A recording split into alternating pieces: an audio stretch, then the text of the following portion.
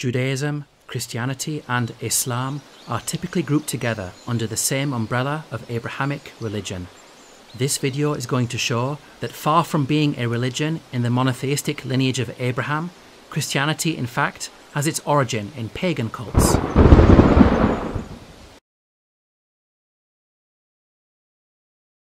Christianity has the doctrine of the Trinity, in which God is said to manifest as three persons, the Father, Son, and Holy Spirit. Let's compare this concept of three related divinities to different pagan religions. The ancient Egyptians had the trinity of Amun, Re, and Ta. An Egyptian hymn reads, "All gods are three, Amun, Re, and Ta." Babylonians worshipped the trinity of Nana, Shamash, and Ishtar. Hinduism has the concept of Trimurti, in which the supreme god, Brahman, is said to manifest as the three forms, Brahma, Vishnu, and Shiva. The Hindu text, Padma Purana, states, "He who is that eternal God became the three gods, Brahma, Vishnu, and Shiva." The Greeks had the goddess Hecate, whom they described as triple-headed and goddess of the triple ways. The Romans venerated Diana as Diva Triformis, which means three-formed goddess. A Roman poet wrote, "O three-formed goddess, to thee I dedicate the pine tree." Northwestern European tribes worshipped a group of three female deities known as matronae, which means matrons. Persians had the triad Ahura Mazda, Mithra, and Anahita. An ancient royal inscription reads, "May Ahura Mazda, Anahita, and Mithra protect me and my building against evil." We can see that this concept of three related divinities is an ancient phenomenon which has been present in different pagan religions throughout the world. It's important to point out that the Christian Trinity differs in its finer details when compared to these other cults. However, this basic concept of three related divinities is common to all of them and is fundamentally pagan. The Greek philosopher Aristotle had this to say about the mystical significance of the number 3. Just as the Pythagoreans say the whole and all things are delimited by the 3, for end, middle and beginning have the number of the whole, which is that of the triad. Wherefore we use this number also in the worship of the gods, taking it from nature as a law of it. In Christianity, Jesus is the incarnate Son of God, who is said to possess two natures, one divine and one human. This idea of a God-man hybrid is fundamentally pagan. Greco-Roman religions were filled with tales of gods procreating with human women and begetting god-men. For example, the chief god in the Greek pantheon, Zeus, visited the human woman Danae in the form of golden rain and fathered Perseus, a god-man. Hercules, also the son of Zeus, is another example of a god-man. The New Testament states that the role of the incarnate Son of God is to be the saviour of mankind. The Father has sent his Son to be the saviour of the world. The belief that gods became incarnate as men and acted as universal saviours was also common in paganism. Perhaps the best known example is the Roman dictator Julius Caesar. An ancient inscription has this to say about him: "Descendant of Ares and Aphrodite, the god who has become manifest and universal saviour of human life." Here, Julius Caesar is said to be a manifestation of the gods and the saviour of mankind. Another direct parallel can be found in the Gospel of Mark, the beginning of the good news about Jesus, the Messiah, the Son of God. This statement that Jesus, the Son of God, is the beginning of the good news is also mirrored by another Roman dictator, Augustus. The birthday of the God has been for the whole world the beginning of good news concerning him. The concept of a human being who is a divine Son of God, the saviour of mankind, and good news was a sort of template that was applied to people of great power and authority. We've seen that the history of paganism is littered with such examples, and the Christian conception of Jesus was just another incarnate God in a long line of incarnate gods that had preceded him. The early Christian apologist, Justin Martyr, considered a saint in the Catholic Church, admitted that Christianity had borrowed its concept of divine sonship from pagans.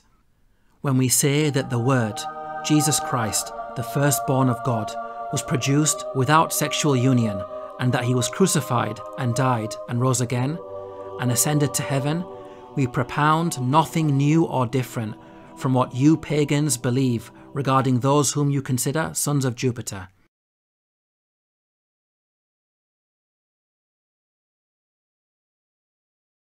The Gospel of Matthew states that Jesus foretold he would die and rise again after a period of 3 days and 3 nights.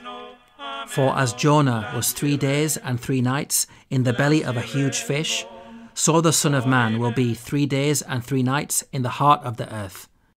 Very early on, churches taught that during his 3-day and 3-night absence, Jesus descended into hell. The Apostles' Creed is an early statement of Christian belief. It states, "I believe in Jesus Christ, his only Son, our Lord, was crucified, died, and was buried.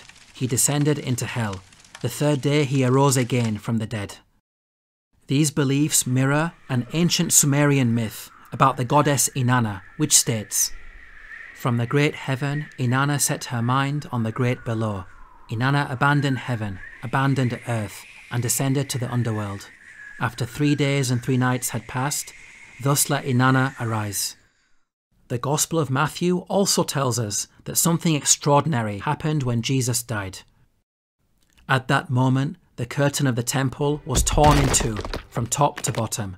The earth shook, the rocks split, and the tombs broke open. The bodies of many holy people who had died were raised to life. They came out of the tombs after Jesus' resurrection and went into the holy city and appeared to many people. Now, none of the other Gospels mention this astonishing incident of the walking dead. Only Matthew reports it. Let's compare the accounts of Matthew and Mark regarding the death of Jesus. Notice that even though Mark's account is virtually identical to that of Matthew, Mark does not mention the rising of the dead saints. If such a miraculous event really happened, then there will be no rational reason for Mark to omit it from his Gospel. Consider that the Apostle Paul had the perfect opportunity to mention this story when he was preaching to an audience that was skeptical about life after death. But if it is preached that Christ has been raised from the dead, how can some of you say that there is no resurrection of the dead? Paul could have easily proven that there is life after death by mentioning the numerous resurrections that took place when the dead saints walked the streets of Jerusalem. He did not mention anything about such an event because it never happened. Flavius Josephus was a 1st century historian who was born in Jerusalem. Even though he was a prolific writer and documented much about the city, he also failed to mention anything about this most public of miracles. Even conservative Christian scholarship rejects the historicity of this event. The New Testament scholar Mike Licona stated that this story is a strange report and literary special effects. The theologian William Lane Craig stated that, probably, only a few conservative scholars would treat the story as historical. If Matthew's story of the walking dead is an invention, then from where did he get his inspiration for such a tale? It just happens to be present among pagan cultures. The ancient Greeks celebrated a 3-day festival known as Anthesteria, during which it was believed that the dead came back to life and walked among the living in the cities. The Roman poet Virgil wrote that when Julius Caesar was assassinated, phantoms of unearthly pallor were seen in the falling darkness.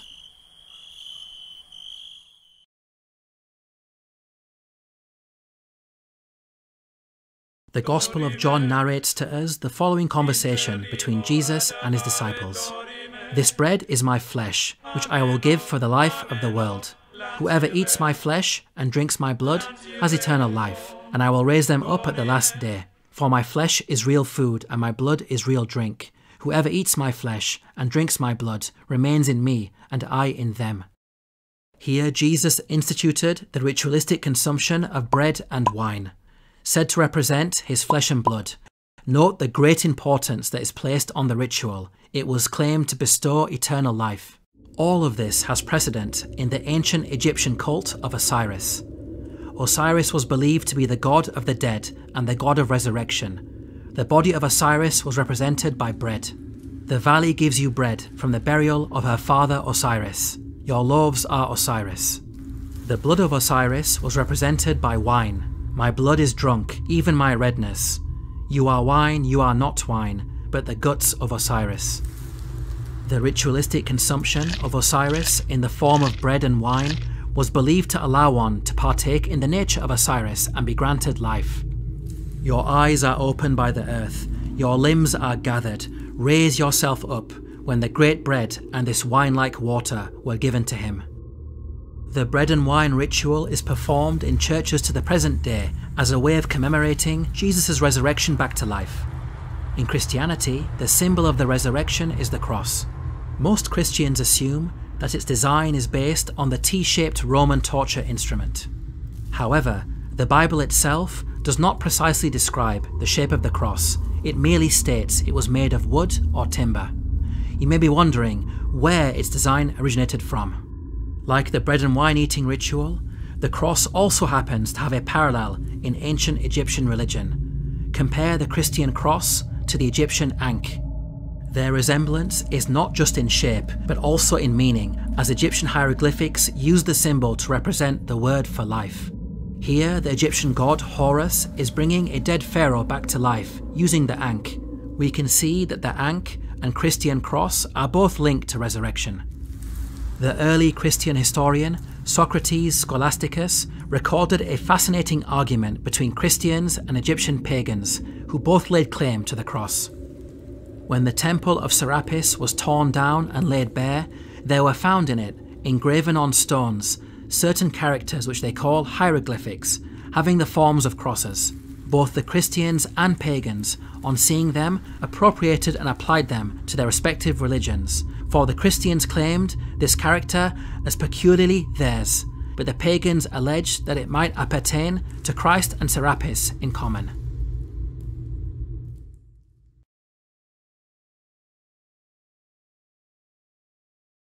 Just how did the original message of Jesus transform from the pure monotheism of the Old Testament into the paganistic religion of Christianity today? Did early Christians get together and agree upon a secret agenda to corrupt the religion, and the masses just went along with it?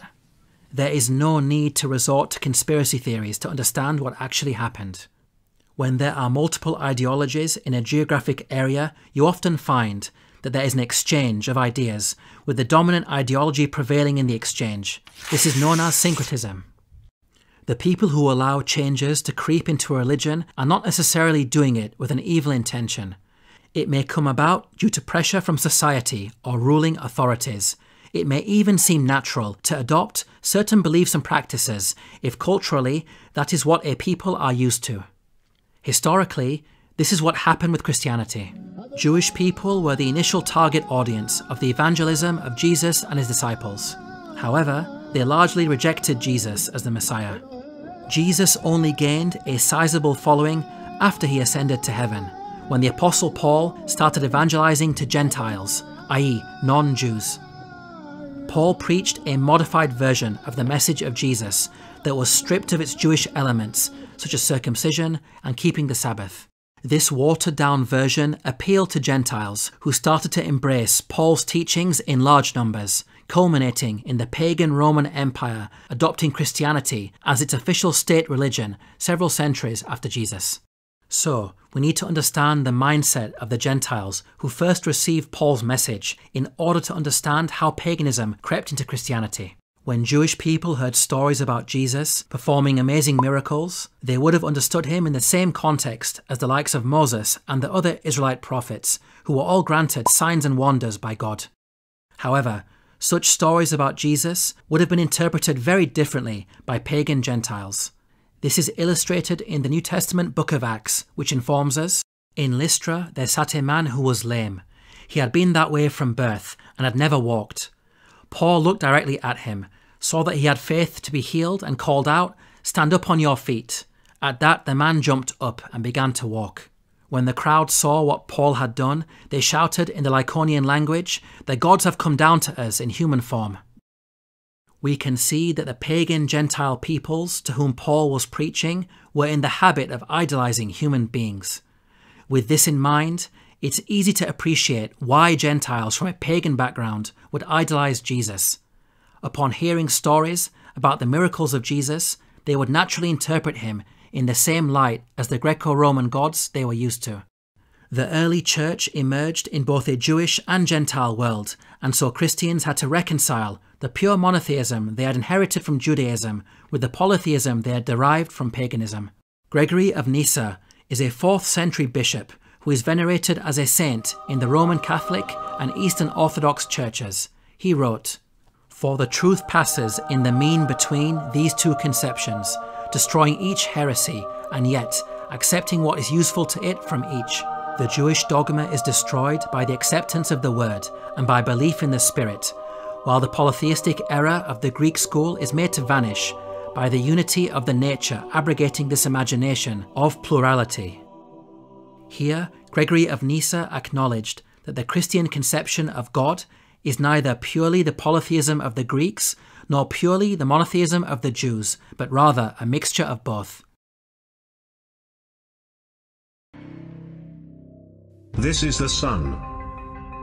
As far back as 10,000 BC, history is abundant with carvings and writings reflecting people's respect and adoration for this object. And it is simple to understand why, as every morning the sun would rise, bringing vision, warmth, and security, saving man from the cold, blind, predator-filled darkness of night.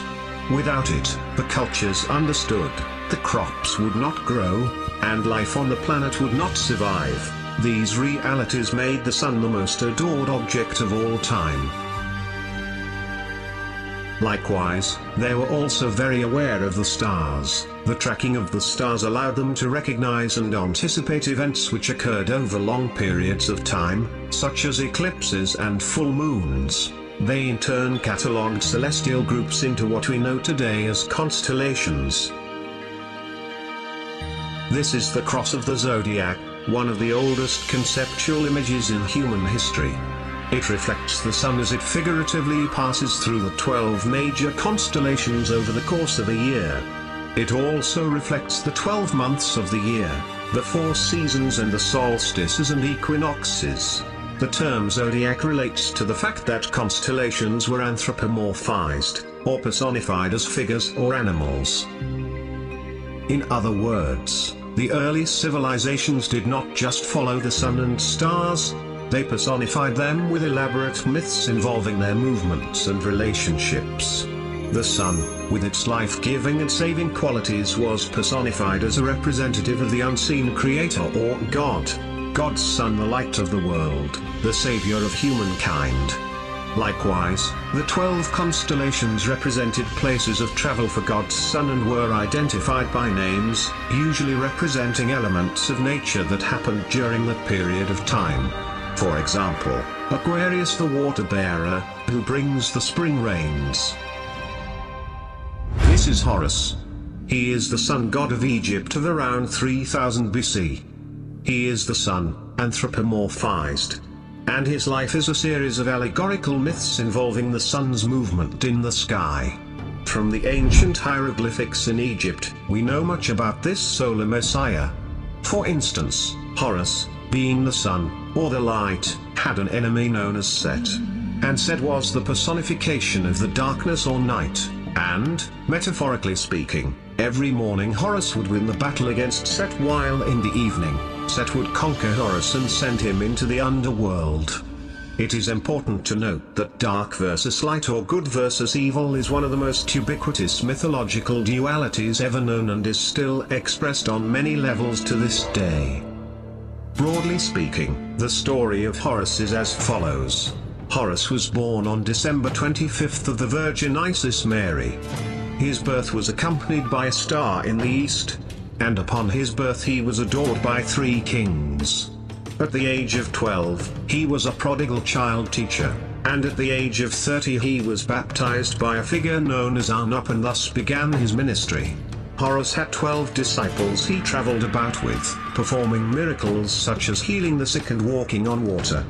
Horus was known by many gestural names such as the Truth, the Light, God's Anointed Son, the Good Shepherd, the Lamb of God, and many others. After being betrayed by Typhon, Horus was crucified, buried for 3 days, and thus resurrected.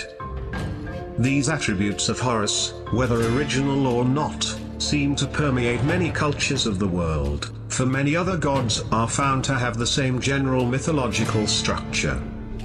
Tammuz, of Sumeria, born of the virgin Semiramis on December 25th, worshipped as Lord and Savior. He was also the child, the heroic lord, the sentinel, the healer. He is mocked and humiliated, killed by a boar, descended into the underworld and is miraculously raised from the dead for the salvation of mankind. Attis of Phrygia, born of the Virgin Nana on December 25th, crucified, placed in a tomb and after 3 days, was resurrected. Krishna, of India, born of a miraculous conception to Devaki, with a star in the east signaling his coming, he performed miracles with his disciples, and upon his death was resurrected. Dionysus of Greece, born of a virgin on December 25th, was a traveling teacher who performed miracles such as turning water into wine. He was referred to as the King of Kings, God's only begotten Son, the Alpha and Omega, and many others, and upon his death, he was resurrected. Mithra of Persia, born of a virgin on December 25th, he had 12 disciples and performed miracles, and upon his death was buried for 3 days and thus resurrected. He was also referred to as the Truth, the Light, and many others. Interestingly, the sacred day of worship of Mithra was Sunday. The fact of the matter is there are numerous saviors, from different periods, from all over the world, which subscribe to these general characteristics. The question remains, why these attributes? Why the virgin birth on December 25th? Why dead for 3 days and the inevitable resurrection? Why 12 disciples or followers? To find out, let's examine the most recent of the solar messiahs. Jesus Christ was born of the Virgin Mary on December 25th in Bethlehem. His birth was announced by a star in the east, which 3 kings or magi followed to locate and adore the new Savior. He was a child teacher at 12, at the age of 30 he was baptized by John the Baptist, and thus began his ministry. Jesus had 12 disciples which he traveled about with performing miracles such as healing the sick, walking on water, raising the dead. He was also known as the King of Kings, the Son of God, the Light of the World, the Alpha and Omega, the Lamb of God, and many, many others. After being betrayed by his disciple Judas and sold for 30 pieces of silver, he was crucified, placed in a tomb and after 3 days was resurrected and ascended into heaven. First of all, the birth sequence is completely astrological. The star in the east is Sirius, the brightest star in the night sky, which, on December 24th, aligns with the 3 brightest stars in Orion's belt. These 3 bright stars in Orion's belt are called today what they were called in ancient times, the 3 kings. The 3 kings and the brightest star, Sirius, all point to the place of the sunrise on December 25th. This is why the 3 kings follow the star in the east, in order to locate the sunrise, the birth of the sun. The Virgin Mary is the constellation, Virgo, also known as Virgo the Virgin. Virgo is also referred to as the house of bread. And the representation of Virgo is a virgin holding a sheaf of wheat. This house of bread and its symbol of wheat represent August and September, the time of harvest.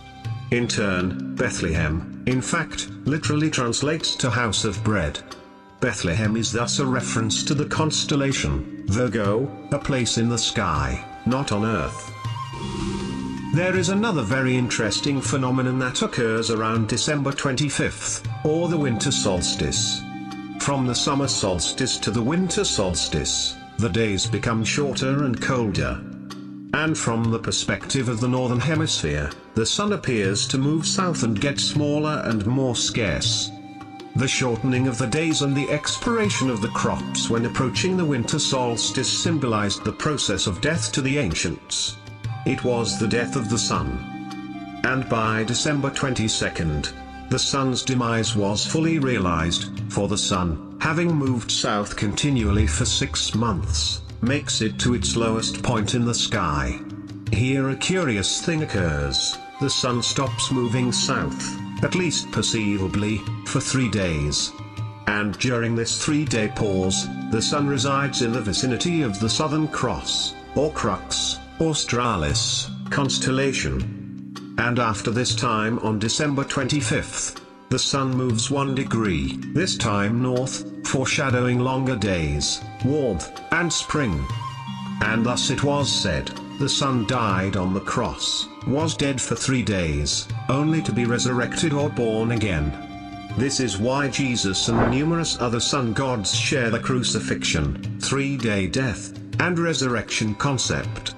It is the sun's transition period before it shifts its direction back into the northern hemisphere, bringing spring, and thus salvation. However, they did not celebrate the resurrection of the sun until the spring equinox, or Easter. This is because at the spring equinox, the sun officially overpowers the evil darkness, as daytime thereafter becomes longer in duration than the night. And the revitalizing conditions of spring emerge. It must also be noted, in the celestial mythos, Judas is the backbiter, or Scorpio, representing the time of year when the sun becomes weakened. In the Egyptian version, Horus is stung by the scorpion, that is, the heat of the sun is rendered weak by the cold of winter.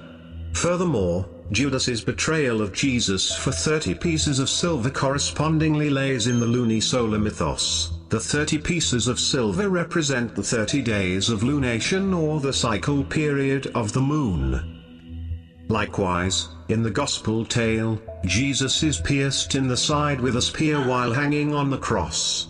The side wounding of the sacred king victim is a widespread custom. In the sun god mythos, the side wounding also represents the annual weakening of the sun, in the sign of Sagittarius, the archer, at the approach of the winter solstice. Now, probably the most obvious of all the astrological symbolism around Jesus regards the 12 disciples. They are simply the 12 constellations of the zodiac, which Jesus, being the sun. It all started in Babylon. The origin of the Eucharist. In ancient Babylon, a queen named Semiramis married her son Nimrod, and then declared herself to be a goddess, and she went under names like Diana, Venus, Queen of Heaven. And then when Nimrod died, she said he was the sun god Baal. So she became the mother of the sun god Baal. And I have done some videos on who is Tammuz and who is Semiramis, who is Nimrod. So anyway, Semiramis gave birth to Tammuz, and that began the mother and child worships. And here are some of the names: Tammuz, Baal, Osiris. We're going to talk about Baal. And today the Roman Catholics pray to Mary as being the Queen of Heaven, but they really don't know they're praying to Semiramis. And she was the mother of the sun god Baal, or Cyrus, the god. Century later, in Egypt, the Egyptian priests developed a ritual known as transubstantiation to pull their sun god out of the sky and put him in a wafer. The Egyptians would then eat their god for spiritual nourishment. And here are a couple of definitions. In religion, substantiation is a mythical action by which the bread or wafer, the wine or the cup taken during Eucharist, during Mass, become, in reality, as children are told, the body and blood of Jesus Christ. Transubstantiation in Christianity, the change by which the substance, though not the appearance, of the bread and wine in the Eucharist becomes Christ's real presence, that is, his body and blood. The origin of Catholic practice of transubstantiation is an inherited version of the ancient Egyptian ritual of making Osiris cakes, and that is making the symbolic reborn or regrown god Osiris into a cake. So, and another name for the sun god is Osiris and Baal. Here on the left is a corn mummy made with grain and mud to represent Osiris, and the Egyptians ate this bread representing the reborn Osiris.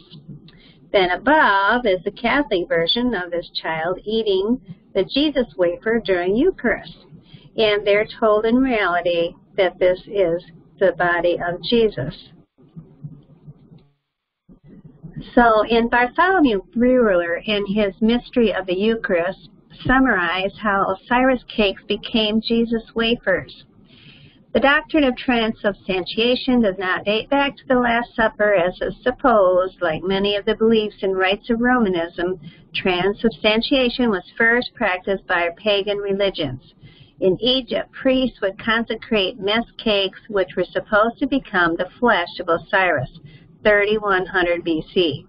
The idea of transubstantiation was also characteristic of the religion of Mithra, 300 BC, whose sacraments and cakes and the Hamadrink closely parallel the Catholic Eucharist rite. In modern time, many children the world over are given the wafer of Eucharist and told simply that it is transformed body of Christ, without being given the detail that this is actually symbolic of the Osiris cakes of bread made and eating during the Koic festival that Egypt had every year. By eating the god in the form of the Eucharist in a type of communion in leavened cakes, Osiris' divinity and immortality became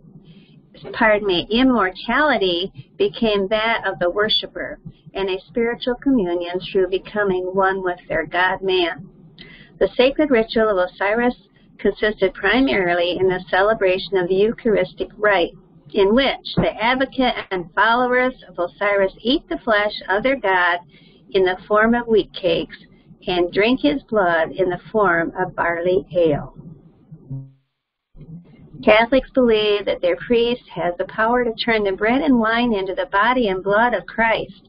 They believe that the substance of bread and wine are fully transformed into Christ's flesh and blood, despite the fact that it still looks, feels, and tastes like bread and wine.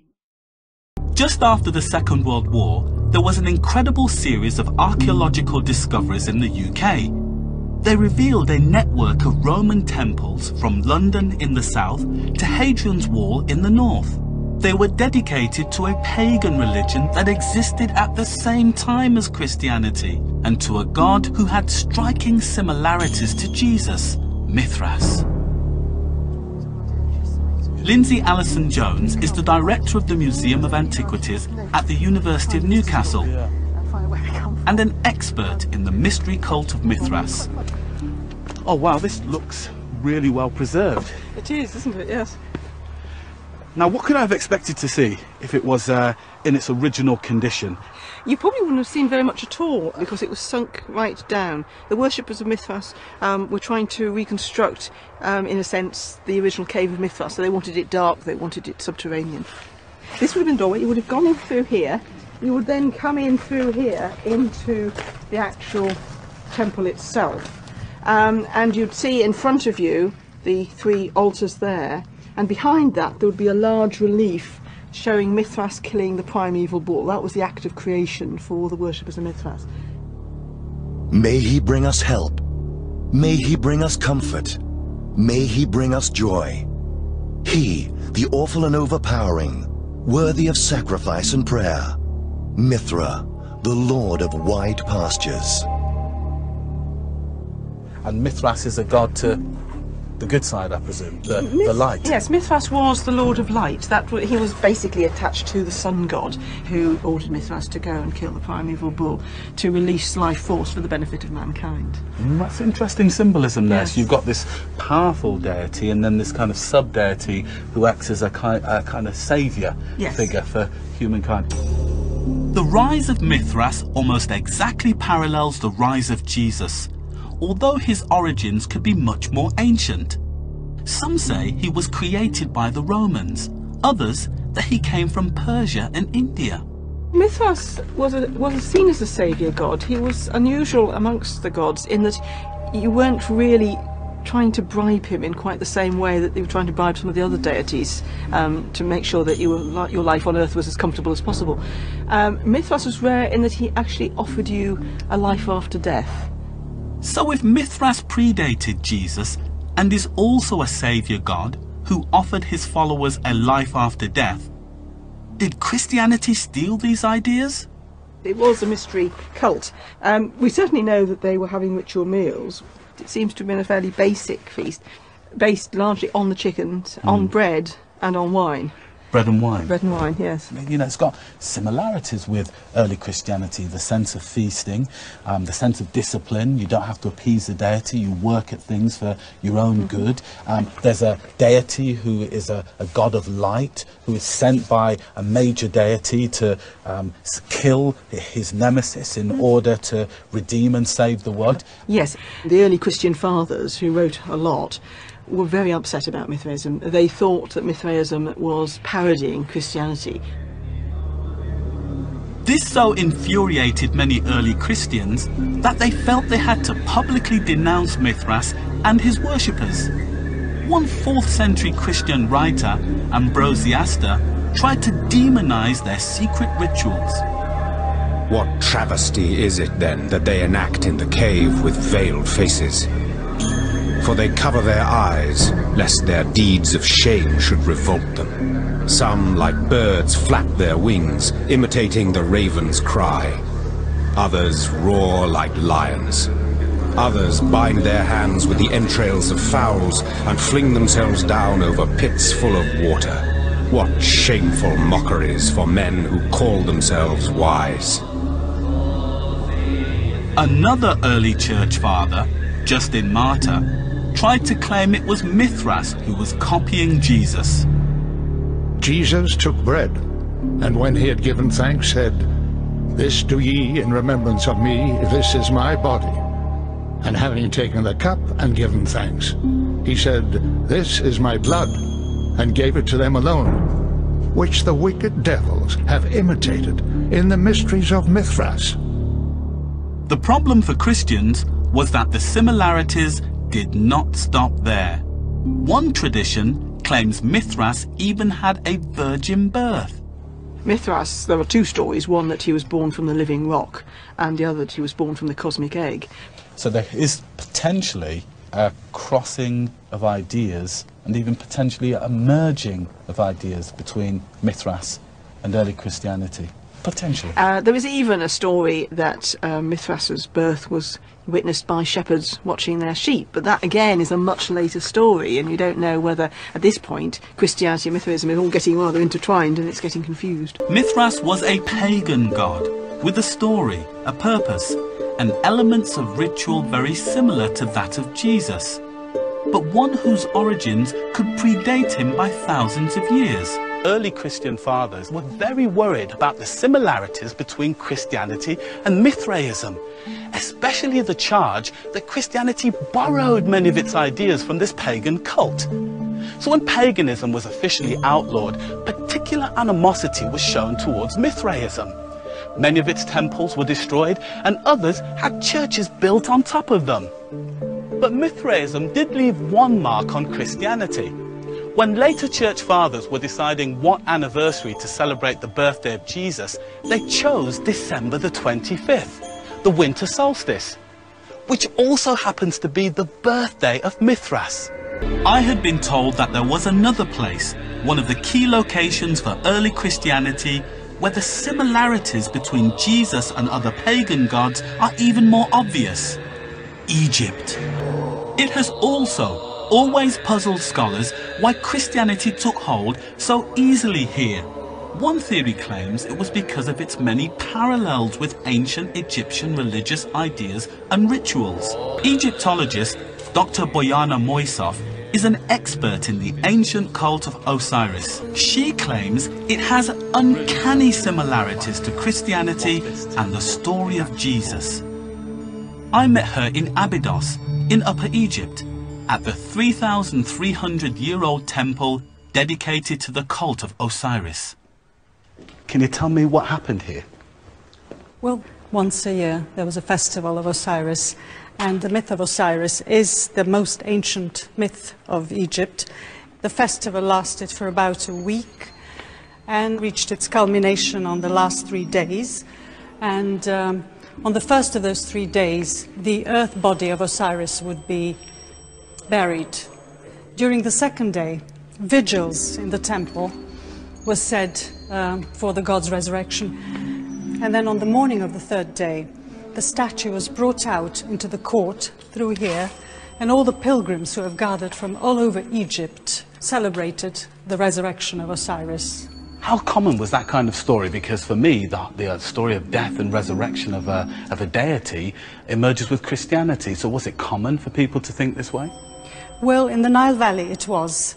And in the ancient Near East you also have the myths of the sacrificed savior gods who died for their people and were resurrected, came back to life, and would lead all the righteous souls to salvation and eternal life. What would I have seen if I was here 3,000, 4,000 years ago? During the festival, on that night where they buried Osiris, lights were lit and candles were lit all over Egypt to commemorate his burial. So if you imagine the temple, which is full of light, full of incense, people carrying candles and praying for the god's resurrection, the mystery of it, chanting prayers for his resurrection. If you imagine incense, candlelight, vigils, it would have been magical. Many similar rituals are still carried on today by the Egyptian Coptic Church. Which other elements within this passion play, within this myth, have parallels with Christianity? Well, baptism in the holy river, in the Nile, which were considered to be a sacred river, the sacred Nile water, which was carried into the temple, and the statues were anointed with it. Remember, I baptize you in the name of the Father, and of the Son, and of the Holy Spirit.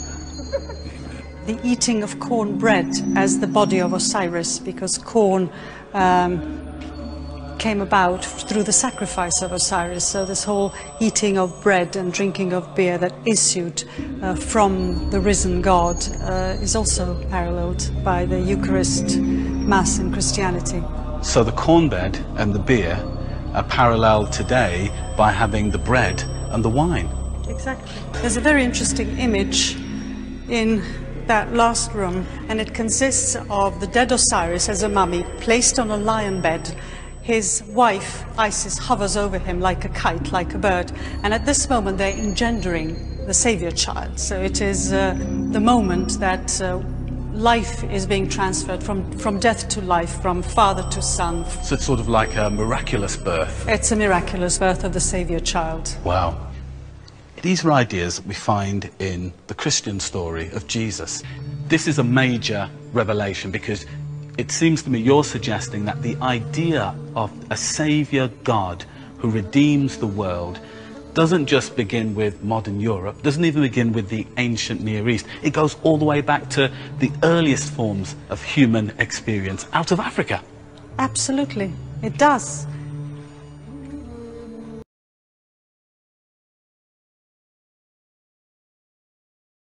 The Qur'an declares that those Christians who deify Jesus are imitating pagans of old. وقالت النصارى المسيح ابن الله ذلك قولهم بأفواههم يضاهئون قول الذين كفروا من قبل. Here the Qur'an demonstrates remarkable insight by pointing out that Christian beliefs about Jesus originate from past pagan religions. The message of Islam, like Christianity, was also delivered to a pagan audience, but unlike Christianity, Islam's monotheism was untainted and remains pure to this day. Even rabbis acknowledge this fact because they permit Jewish people to pray in Muslim places of worship in the situation where no synagogue is available. Rabbi Maimonides, a leading authority in Jewish law, wrote the following with regards to the Islamic concept of God. These Ishmaelites are not idol worshippers in the least, and paganism has long since cut off from their mouths and their hearts, and they worship the singular God properly and without any blemish. By comparison, Jewish people are forbidden from even setting foot inside churches. Rabbi Maimonides had this to say about Christianity. Know that this Christian nation, with all their many different sects, are all idol worshippers and all their holidays are forbidden, and we deal with them regarding religious issues as we would pagans. The Kaaba is situated in Saudi Arabia and represents the holiest site on earth for Muslims. Today it contains neither idols nor images. But before the advent of Islam, the pagan Arabs housed numerous idols inside the Kaaba. So central was the Kaaba to idolatry that pagans from all over Arabia would make pilgrimage there. In the short span of just 23 years, Islam managed to completely eliminate all traces of idolatry, taking people away from the worship of carved images to the worship of the one true God of Abraham. When it comes to preserving the purity of monotheism, just how did Islam succeed where Christianity failed? The Qur'an takes into account the psychology of its audience, which is demonstrated in its use of language. When God defines the relationship between himself and mankind, he avoids terms like father when referring to himself and sons of God when referring to human beings. Such language can be easily misunderstood, especially in the minds of those who come from a background of idolatry and are used to interpreting such language literally. The Qur'an also outlines its doctrines clearly, with God describing his nature in such a way that it is impossible to get it confused with polytheism. قل هو الله أحد الله الصمد لم يلد ولم يولد ولم يكن له كفوا أحد. God revealed the Qur'an in order to rescue mankind from the polytheism that we are drowning in. The Qur'an restores the original monotheistic message of Jesus, who is not part of a trinity, but rather a human messenger and the Messiah. إنما المسيح عيسى بن مريم رسول الله وكلمته ألقاها إلى مريم وروح منه فآمنوا بالله ورسله ولا تقولوا ثلاثة انتهوا خيرا لكم